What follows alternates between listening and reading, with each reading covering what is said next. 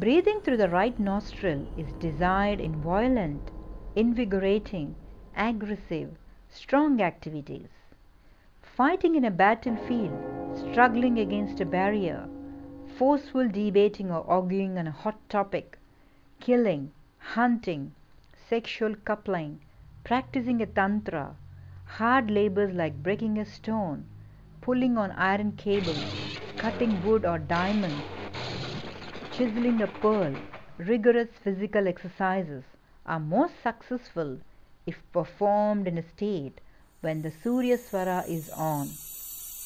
The intense, rapid, energizing flow of prana associated with this swara is essential for awakening of zealous empowerment and excitation of the mental and bodily faculties. The moments when both the swaras are on, that is, when the prana flows through the Sushumna Nadi, are of great importance for spiritual endeavors. This duration is referred as Sandhikala, that is a junction. For example, evening is the Sandhikala between a day and a night. Similarly, the phase of about early hours of morning till the dawn of the new day is the Sandhikala between a night and the next day. The scriptures guide us to do prayers, worship, and other devotional practices in these time intervals.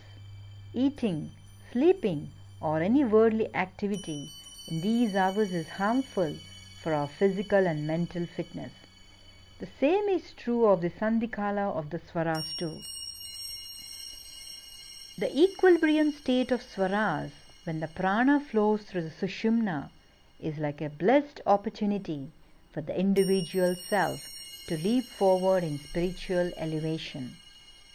These are the moments when all vices, illusions, attachments, and the ego are naturally pacified, and the divine inspirations and enlightened thoughts are awakened. Any spiritual determination, saintly thought, or feeling occurred in these rare moments is inspired by the soul and therefore proves to be absolute. It is said that blessings and curses uttered in these moments surely materialize. The sadhanas of Swara Yoga aim at timely recognition and cautious use of this phase for divine enlightenment and spiritual ascent. The ancient scientists of India, rishis, had discovered that the microcosm is a miniature of the macrocosm. The functions at the gross physico-chemical as well as atomic and subtle levels in the human body also follows the laws of nature, likewise those followed at the cosmic level, for example in the planetary motion. The auto-regulated cyclic variation of the swaras is as natural as the dawn of the day after the night, shift of the sun from winter solstice to the summer solstice, and consequent changes in the seasons from winter to summer.